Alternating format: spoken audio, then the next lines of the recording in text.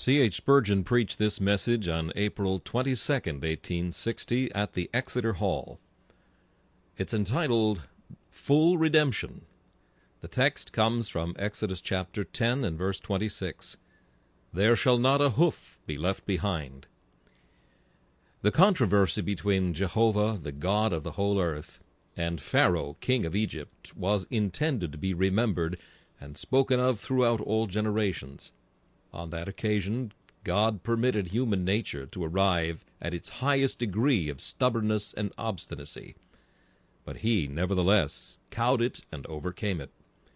He did indeed raise up Pharaoh for this purpose, that he might show forth his power in him. Pharaoh, as an absolute monarch, is permitted to go to the utmost degree of hardness of heart. And yet the Lord would show to all coming generations that his decrees shall stand, and he will do all his pleasure.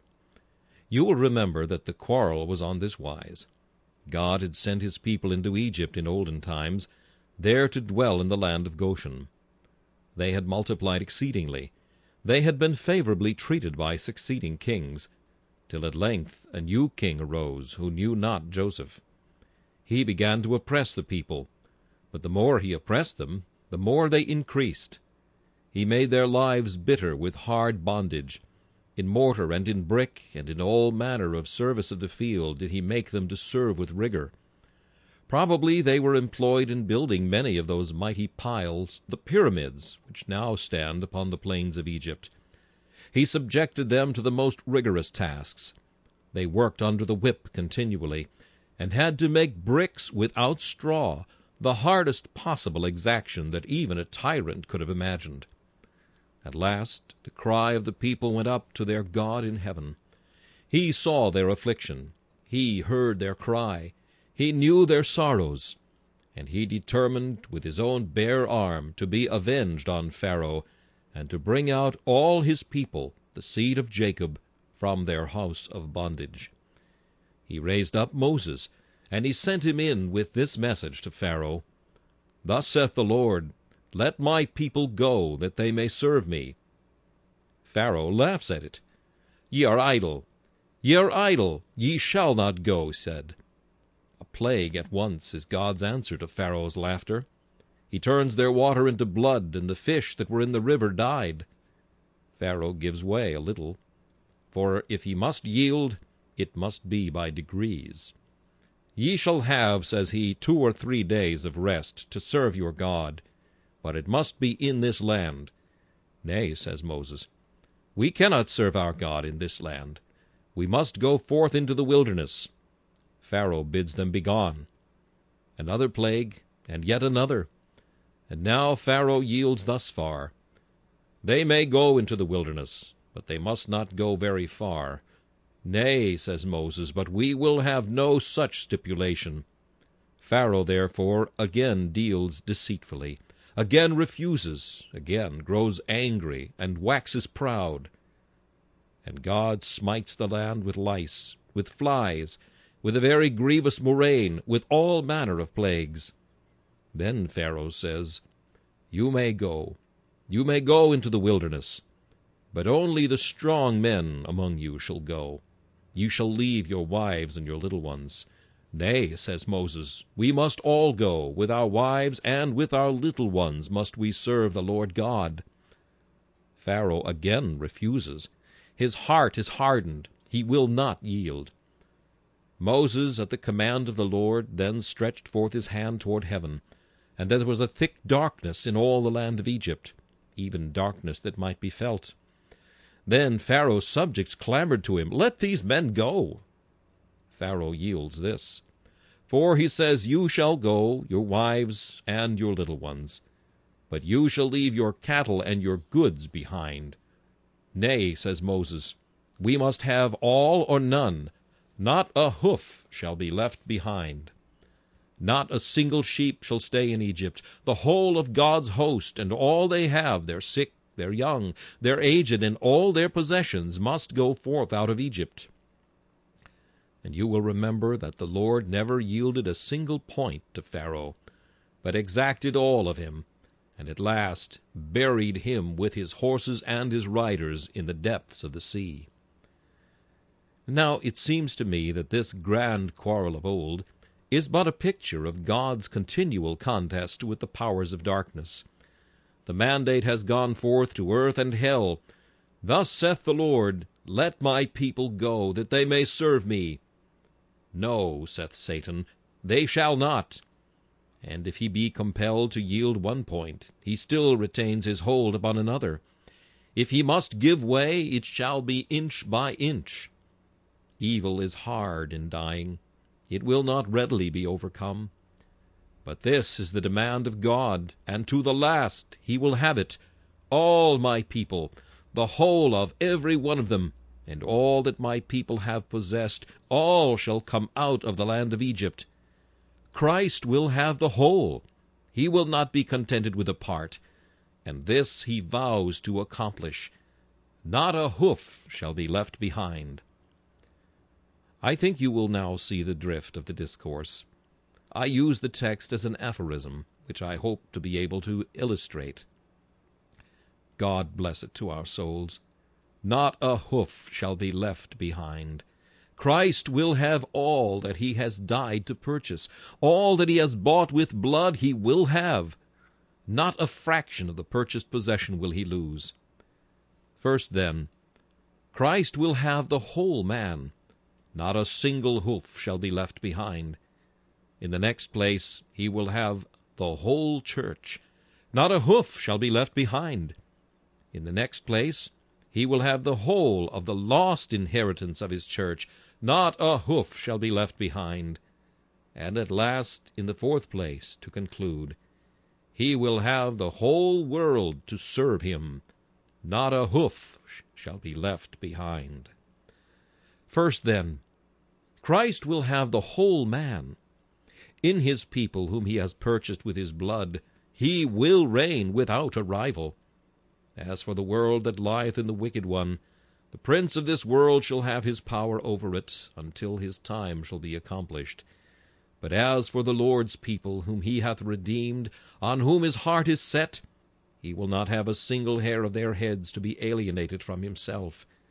They shall be mine, saith the Lord. They shall be wholly mine.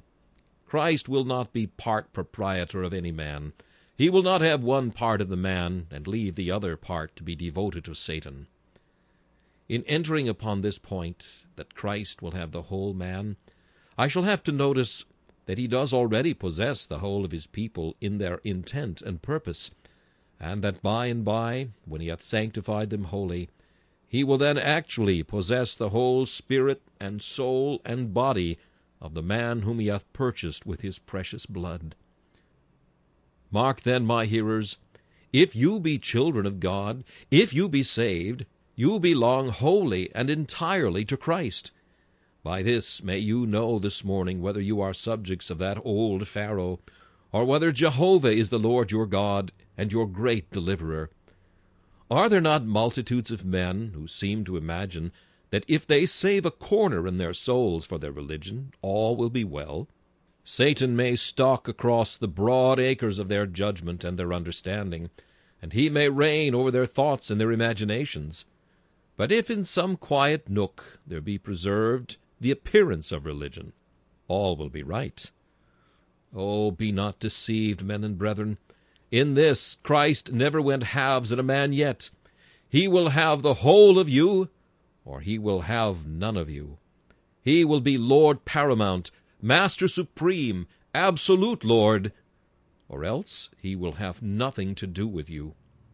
You may serve Satan if you will, but when you serve him, you shall not serve Christ too.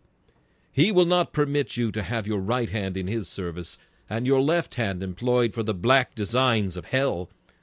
The whole man Christ died to purchase, and if you are not wholly given up to God, if in the intent and purpose of your souls every thought and wish and power and talent and possession be not devoted and consecrated to Christ, you have no reason to believe that you have been redeemed by his precious blood. Christ will not allow us to spare a single sin. We may not select some favorite evil, and say, I will give my heart wholly up to God, but this vice is to be spared. Nay, nay, my hearers, ye are not Christ's if ye have one pampered lust, one sin which you fondly indulge. Sin you will, even though you be Christ's. But if you indulge sin, if you love it and delight in it, if it is not to you a plague and a curse, you have no reason whatever to conclude that your name is on his breast, or that you belong to Christ at all. Suppose a house attacked by 7 thieves.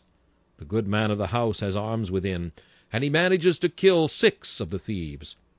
But if one thief survive, and he permits him to range his house, he may still be robbed, perhaps still be slain. And if I have 7 evil vices, and if by the grace of God 6 of these have been driven out, should I yet indulge and pamper one that remaineth?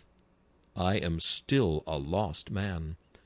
I am not his, so long as I willingly yield and joyfully hold fellowship with a single evil and false thing. I contend not for creature perfection. I believe it impossible for us to attain it in the present life. But I do contend for perfection in purpose, perfection in design. And if we wantonly and willfully harbor a solitary sin, we are no friends of Jesus Christ. Not one sin, then, is to be spared. And as no sin is to be spared, so no duty is to be neglected. If I am Christ's, I am not to look down his law and say, such and such a precept is agreeable to me, I will keep it. No, as I hate every foolish way, so must I love every right one. I count all thy precepts concerning all things to be right. We have not come yet to be Christ's verified property, to be Christ's disenthralled people, unless we feel that in all the commandments of God we desire to walk blamelessly. Not a hoof is to be left behind.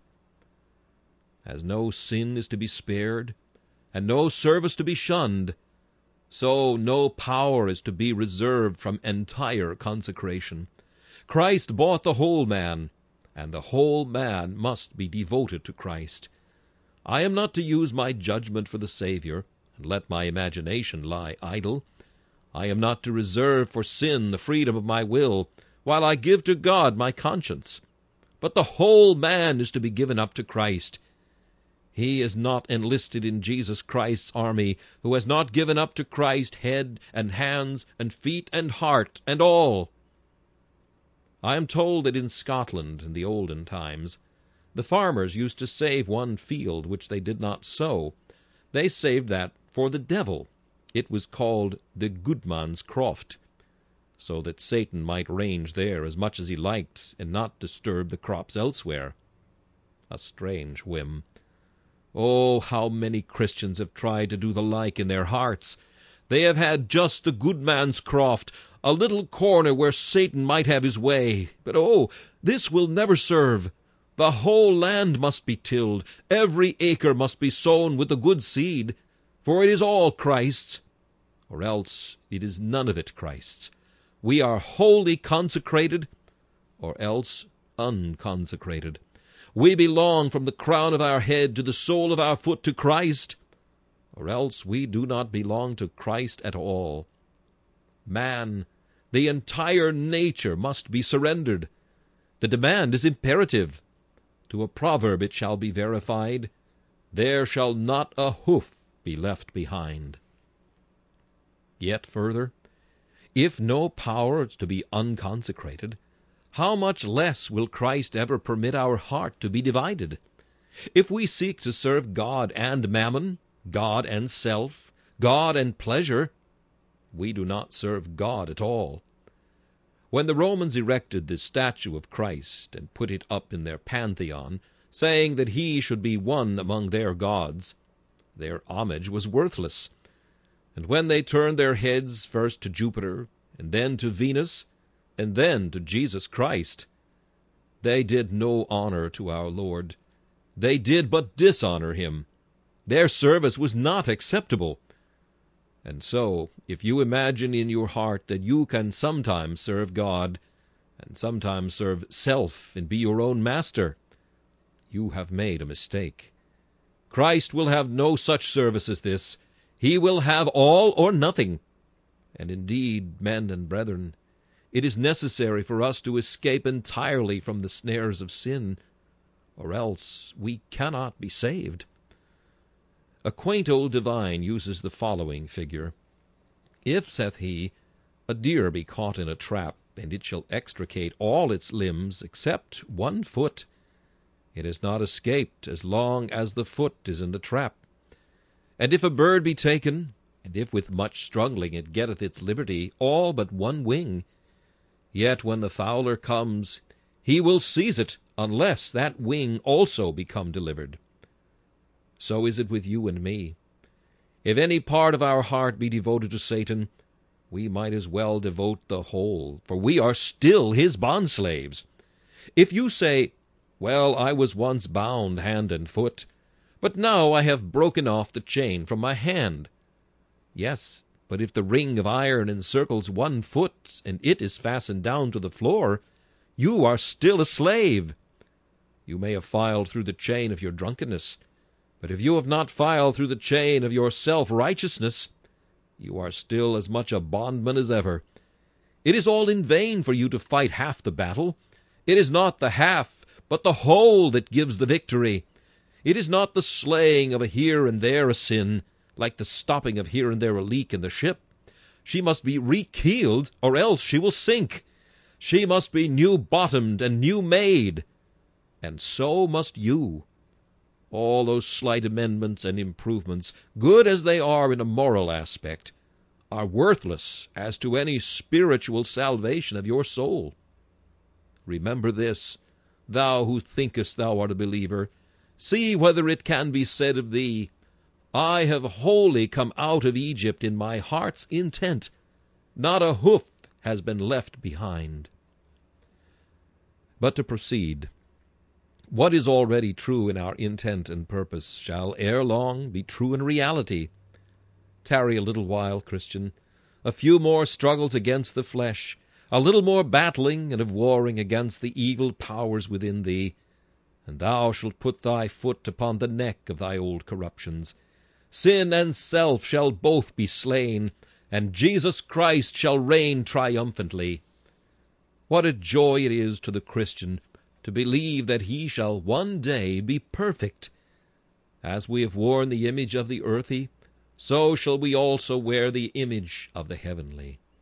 The tongue that has spoken many an evil thing, bought with the blood of Christ, shall one day be full of the sonnets of paradise. There shall be no strife in the soul. The Canaanite shall no more dwell in the land. We shall be vessels fully purged as by fire, fully sanctified and made fit for the Master's use. When we shall come up dripping from the shelving banks of Jordan, we shall have left behind us all our sins.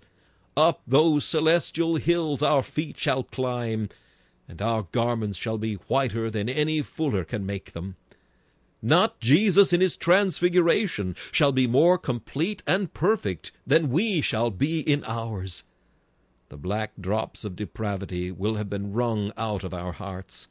The virus of deep corruption shall have been extracted, and we shall take our place among the angels, pure as they, among the perfect spirits, the prophets, and the glorious host of martyrs, as truly sanctified, as fully redeemed, as effectually delivered from sin, even as they are. The redemption shall be complete. Not a hoof shall be left behind. Before I leave this point, let me remark that there is one part of man seemingly the most worthless, which we sometimes think will be left behind. The poor body. It shall be put into the grave. The worms shall hold a carnival within it, and soon it shall crumble down into a few atoms of dust. But Christ, who redeemed his people, bought their flesh and their bones as well as their souls, and not a hoof shall be left behind. Not the eye shall be left any more than the judgment, nor the arm any more than the spiritual vigor. For the Redeemer lays claim to the organs of the body, as well as the faculties of the mind. He will raise from the dead the very bones of his people. And as the whole host shall go marching up behind their conquering leader, he shall cry, Of them that thou hast given me, I have lost none. Not a bone in my own body has been broken, and not a bone of their bodies has been left behind. The whole man, body, soul, and spirit, all consecrated, all filled with the Spirit, shall stand before the throne, and clap its hands, and sing the everlasting song of glory unto God for ever and ever. Not a hoof shall be left behind.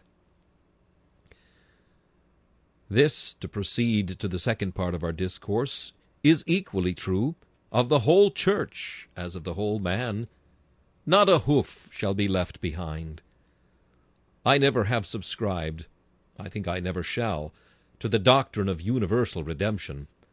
I believe in the limitless efficacy of the blood of Christ. I would not say with some of the early fathers that a single drop of Christ's blood would have been sufficient for the redemption of the world. That seems to me to be an expression too strained, though doubtless their meaning was correct. I believe that there is efficacy enough in the blood of Christ, if it be applied to the conscience, to save any man and every man. But when I come to the matter of redemption, it seems to me that whatever Christ's design was in dying, that design cannot be frustrated, nor by any means disappointed. When I look at the person of our Lord Jesus Christ, I cannot imagine that such an one, offering such a sacrifice, can ever be disappointed of the design of his soul. Hence I think that all whom he came on purpose to save, he will save. All who are graven on the strong affections of his heart as the purchase of his blood, he assuredly shall have. All that his heavenly Father gave him shall come to him. All that he chose from before the foundation of the world, he will raise up at the last day. All who were included among the members of his mystic body when he was nailed to the tree shall be one with him in his glorious resurrection, and not a hoof shall be left behind.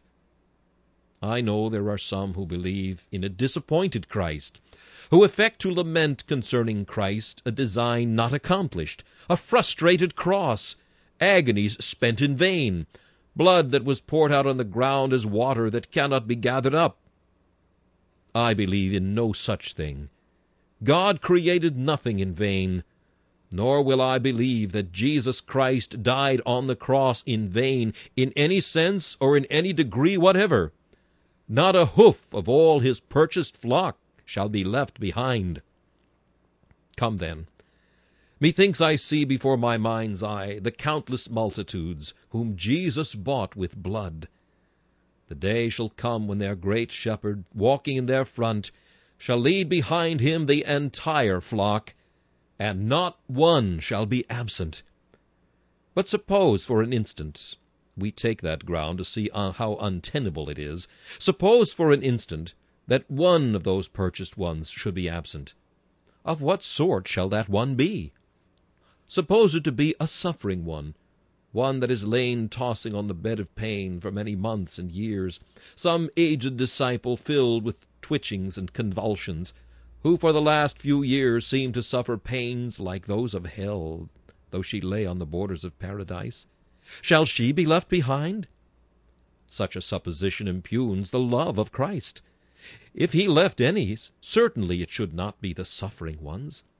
If one should be cast away, certainly not of that martyr band who for his sake endured, nor of that pilgrim band of the despised who through much tribulation inherit the kingdom of heaven. Who then shall it be?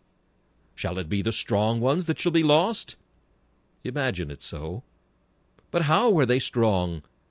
They were strengthened through Christ, and yet can they perish? Such a supposition impugns the immutability of God. Did he gird them with strength one day, and leave them helpless the next? What? Did God pour the full vigor of his grace into a heart, and then restrain that vigor, and suffer the strong one to perish? Samson, shalt thou be lost after thou hast slain heaps upon heaps thy 1,000 men? Shalt thou at last die ingloriously? No, if thou diest upon earth, thou shalt hear the groans of thy Philistine enemies about thee, and die as a warrior should in the midst of battle, an undefeated one. Shall the minister of Christ, whom God has greatly blessed, be deserted by the faithful God? And shall the shame of his fall ring round the world, and become the jest and mockery of drunkard and harlot? God forbid! He shall keep the strong, and they shall enter into life. But suppose for a minute it should be one of our weak ones, our poor friend Mr. Feeble-mind, or our excellent sister Miss Despondency. Suppose these must perish. Then this would impugn the power of God. For then would the enemy cry, Aha, he kept the strong, but he could not keep the weak. Those who took care of themselves he kept, but the weak ones he suffered to perish. Ay, beloved, but there shall not a hoof be left behind. Not that poor lingering sheep, not that poor newly born and feeble lamb. They shall every one of them be brought in. No, not a hoof shall be left behind. But, says one, perhaps it will be the erring ones among them. But if the erring ones in the church be lost, then should all be lost, for they all err. But suppose there be some that specially err. Well, if these were lost, it would be to impugn the grace of God, because then it might be said, and said with truth, it was of works, and not of grace. For if it be of grace, then must the erring be brought back and forgiven, and even those sheep that break the hedge and leave the pasture, these must be brought in, that it may be said on earth and sung in heaven, that it was of grace, free grace, and grace alone, that any were saved, that all were saved, that none are left behind. Methinks I see the great shepherd now, and there are all his sheep. They have been wandering. They have got into a dark glen in the mountains, and a snowstorm is coming on, and he goes to seek them. There they are. The grim spirit of the tempest, the prince of the power of the air, meets him, and says, Back, shepherd, what dost thou here? I have come to reclaim my own. They are not thine own now, he says. They have strayed into my grounds, and they are mine, not thine. Nay, fiend, saith he, they are mine. They have my blood mark on them. They were given me of my divine Father, and I am bound by solemn obligations to keep every one of them safely. Thou shalt not have them, saith the fiend. I must, I will, saith he. They fought, and the good shepherd overcame. He dashed down the enemy, and trod him under foot, and crushed him, crushed the serpent. Then the serpent with wily craft replied, They are thine, thine, I confess, and I will give thee some of them, the fattest of them. Nay, saith he, nay, fiend, I have bought them all, and I will have them all. And they are come, a goodly company, but he keeps back a few.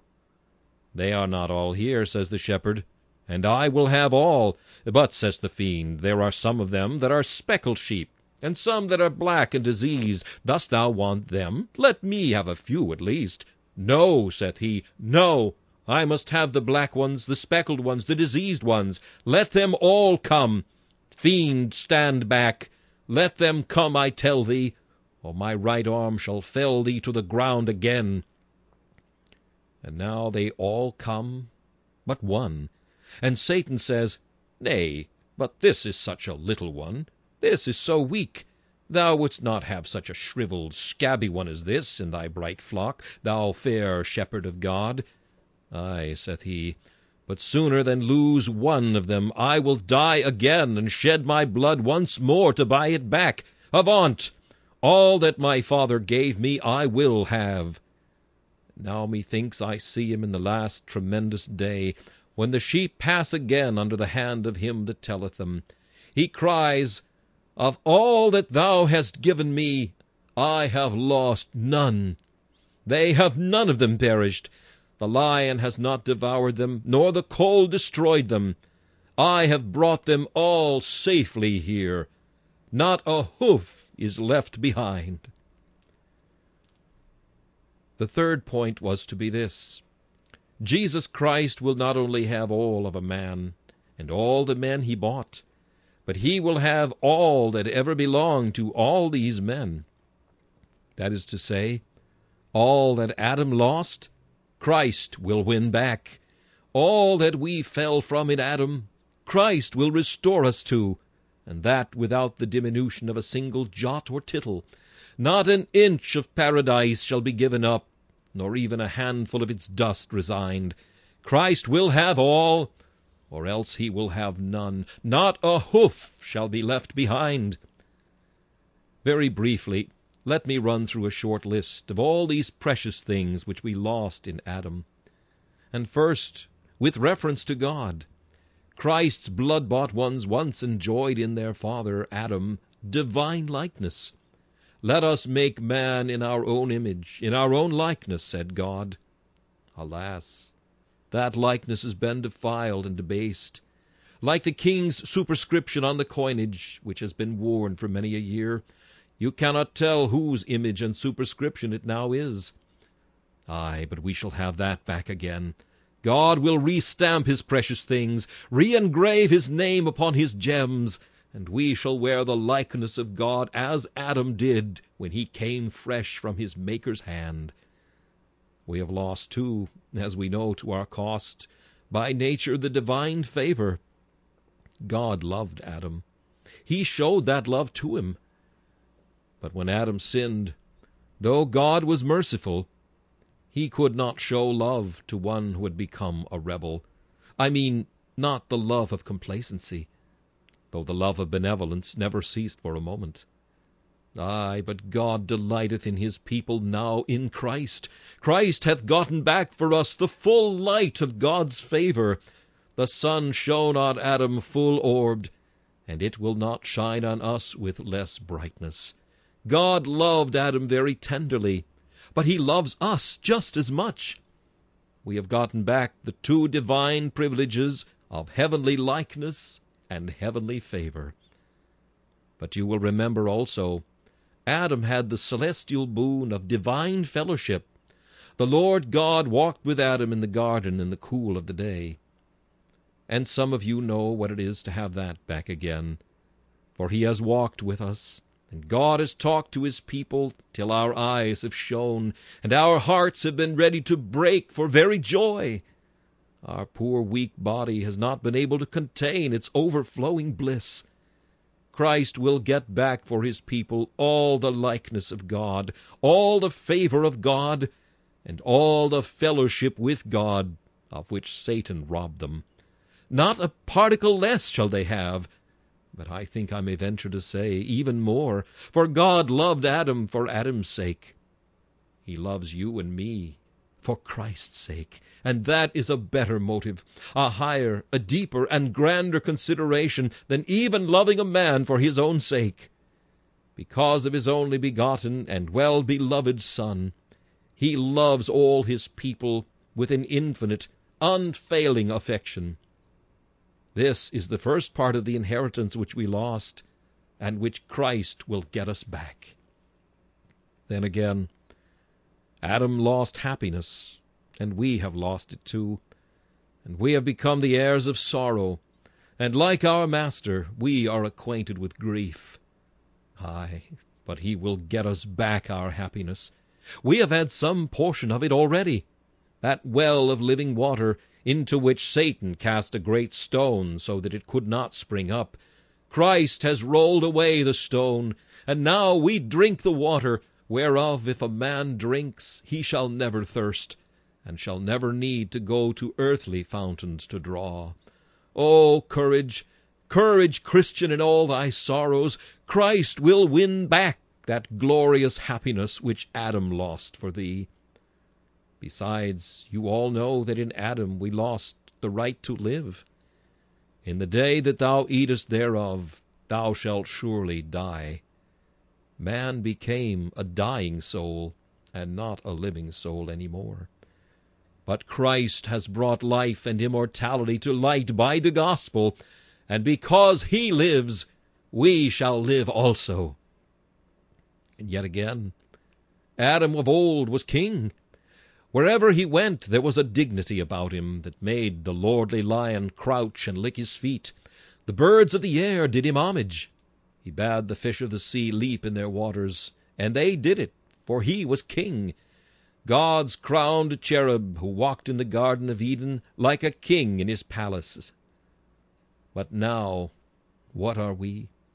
The servants of servants, toiling creatures that wipe the sweat from our face, and strain our nerves, and empty out our veins with labor. Aye, but that dignity is restored already to the people of God. For he hath raised us up together, and made us sit together in heavenly places in Christ Jesus our Lord. And visibly shall that dignity come back to us, when the leopard shall lie down with the kid, when the lion shall eat straw like the ox, and man on earth shall be lord of the creation, just as he was of old. Master of the sea, Leviathan shall do his bidding, and Behemoth shall stay him in his course, to hasten to the voice of puny but redeemed man. We shall have back, I believe, everything that Adam had, and much more. Not a hoof shall be left behind. And yet further, not to keep you longer, we believe that in Adam we lost sonship, but in Christ we have received the adoption. In Adam we lost safe standing, but he hath plucked us out of the miry clay, and set our feet upon a rock. In Adam we lost righteousness, but he that believeth is justified from all things. Whatever Adam lost, Christ has found, and infinitely more. A man once wrote a book to prove the devil a fool. Certainly, when all matters shall come to their destined consummation, Satan will prove to have been a magnificent fool. Folly, magnified to the highest degree by subtlety, shall be developed in Satan. Ah, thou trailing serpent, what hast thou now after all? I saw thee but a few thousand years ago, twining around the tree of life, and hissing out thy deceptive words. Ah, how glorious was the serpent then, a winged creature with his azure scales. Aye, and thou didst triumph over God. I heard thee as thou didst go hissing down to thy den. I heard thee say to thy brood, vipers in the nest as they are, My children, I have stained the Almighty's works. I have turned aside his liege subjects. I have injected my poison into the heart of Eve, and Adam hath fallen too. My children, let us hold a jubilee, for I have defeated God. Ah, fiend, I think I see thee now, with thy head all broken, and thy jaw-teeth smashed, and thy venom bags all emptied, and thou thyself a weary length of agony, rolling miles afloat along a sea of fire, tortured, destroyed, overcome, tormented, ashamed, hacked, hewed, dashed in pieces, and made a hissing and a scorn for children to laugh at, and made a scoff throughout eternity. Ah, well, brethren, the great Goliath hath gained nothing by his vauntings. Christ and his people have really lost nothing by Satan. All they lost once has been retaken. The victory has not simply been a capture of that which was lost, but a gaining of something more. We are in Christ more than we were before we fell. Not a hoof shall be left behind. I shall want your patience and your prayers while I now attempt to dwell upon my last illustration. Christ will have the whole earth. Not a hoof shall be left behind. God hath made this world for himself, and when he made it, he looked around on all his works, and he said, They were very good. All creation was meant to be a grand orchestra, the angels occupying the higher seats and sounding the higher notes, while descending in the scale, the inhabitants of the various worlds, which are perhaps countless in multitude, taking their places in one harmonious song. In one place there was an old and almost empty spot without a singer. Blessed be God! The singers have many of them taken their places already, and there are others on the way. That spot was left for men to sing in, for men who should praise God and magnify His name always. Aye, but Satan came and took away all the singers, spoiled their voices and ruined them. And now this world, instead of being an orchestra for God's praise, has become an arena for evil passions, a battlefield for lust and rapine and murder and sin. But mark this, God will not be disappointed of His purpose. This ruined world shall yet sing forth His praises, and without a marring or a jarring voice, the whole of His creatures shall magnify His holy name. Satan is now Lord of the most of the world, and he seems to say today, Thou King of kings, take England for thyself, and America be thine. Here and there thou shalt take an island, or a city, but let me have the masses of mankind. I will be Lord of China's teeming multitudes, and India shall lie within my coils. Brethren, shall it be so? Shall it be so? Are you content in your Master's name to resign those mighty empires to the prince of darkness? Unanimously your hearts speak out your Master's language. It must not, and it shall not be. The tramp of Christian heroes shall yet shake those nations, and the trumpet of Jubilee shall proclaim liberty to the bondage sons of Adam that are weeping there. They must, they shall belong to Christ. And now the Black Prince comes forward, and he proposes another thing. Oh, saith he, great King, why this perpetual duel? Why must thy servants fight and live, and my servants continually be defeated? Let us divide the empire. You remember that in the olden times of England, when Canute and the Danes were fighting against the Saxons under Edmund, it was decided at last that the two kings should fight it out. A most agreeable and proper method. I only would that it were always taken in hand, and that all kings who choose to engage in warfare had to fight their own battles. I am sure we should all be patrons of their encounters, and we should sincerely thank God that there was such a saving of blood. Let them fight if they will, but why should their poor subjects die? The fight went on with various success, and at last, the champions having parted, it was decided that one should take one part of England, and the other, and so a truce was made. And so, black fiend, thou proposest this to the King of heaven, dost thou? A division shall it be? Shall the fight be suspended? Shall Christ have half, and Satan the other half? No. Listen to the cry of that half which we might give up. Ye men of Israel, come hither, help, help, come ye to the help of the Lord against the mighty. Why should we be given up to the intolerable tyranny, and devoted forever to hell's monarch and his mighty power? Nay, we cannot consent, thou fiend, that thou shouldst have one half.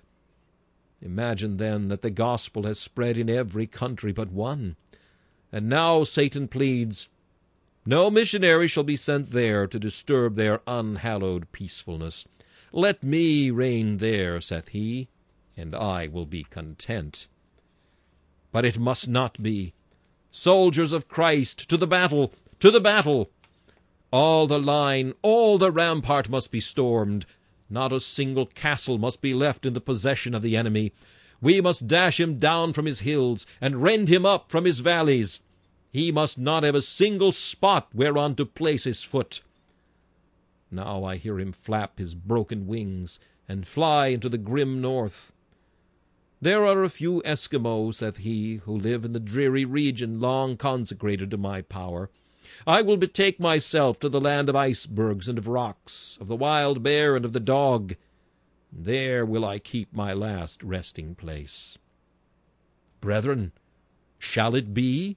Shall it be? Shall he reign king of the icebergs, and lord even of the frozen north? No, by heaven and him that redeemed the earth, out even of that region must he be dashed. As of old he fell from heaven, so must he fall from earth. And now I see the Icelanders bowing before Christ, and the vilest and most depraved of men submitting to Jehovah's sway. But Satan has one dark-souled being, the last man that is left unconverted. Ring your Sabbath bells, my brethren. Go up to your house of prayer. Be happy. But I see a gloom upon your face. What means it? You reply, there is one man left unsaved. Satan has still a lodging place in the heart of one man. Surely our songs would lose their melody if that were the case. Nay, master, nay, not a hoof shall be left behind. Thou shalt walk through this world, and no more meet with sin. There shall not be found one inhabitant of this globe who is not thy subject, not a single being who is not fully consecrated to thy will. That were a consummation devoutly to be wished. Equally, may I say, it is a consummation confidently to be expected. Wait a little while, labor a little while, and he that will come shall come and will not tarry.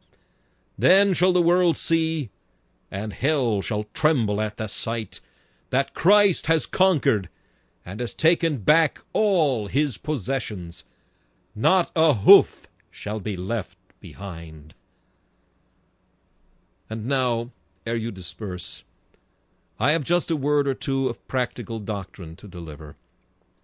Give me your solemn attention. I will not detain you more than 1 or 2 minutes. On whose side art thou, man, woman? Art thou Christ's, or art thou Satan's?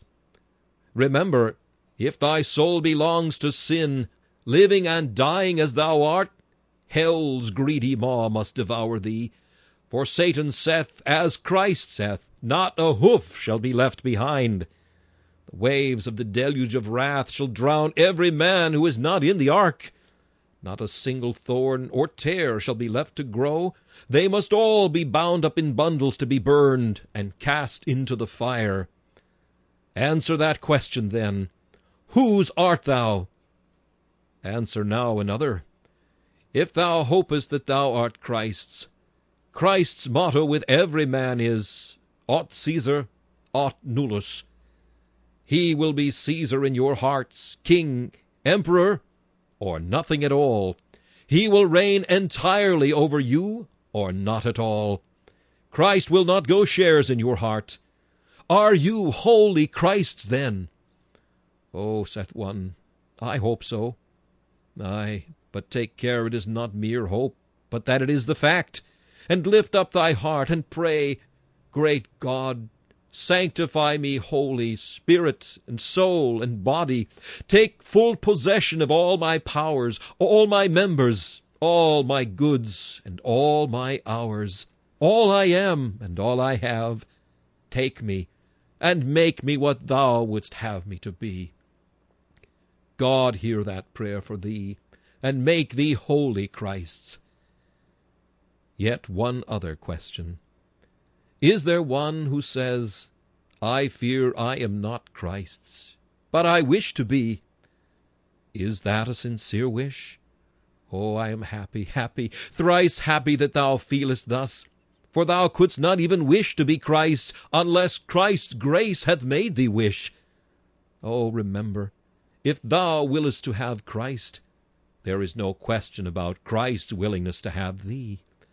Come just as thou art, and with a full surrender say, just as I am, without one plea, but that his blood was shed for me, and that he bids me come. O Lamb of God, I come. Trust Christ, and you are saved. Rely on Jesus, and your sins are forgiven, and you are Christ's, and shall be Christ's in that day when he maketh up his jewels. May God bless these thoughts and meditations to each and all of us. Amen. This message, Full Redemption, was preached by Charles Haddon Spurgeon on April 22nd, 1860. This is Charles Kelsch inviting you to join me again for another message from the Prince of Preachers.